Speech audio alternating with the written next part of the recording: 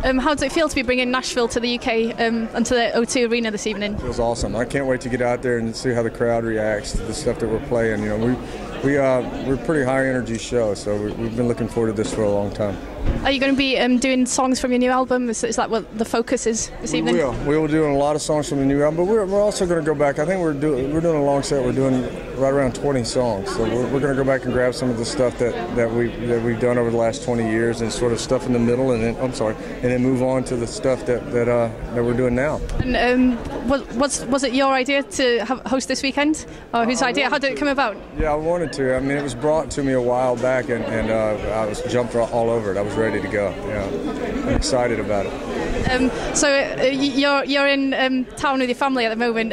Is Faith Hill going to appear on stage this evening? I doubt it. I hope she makes it here tonight. I mean, they're out doing stuff, so I don't know what they're doing, but I doubt she'll sing with me tonight. All right. Yeah. Okay. Thank Thanks you. a lot. Thank you.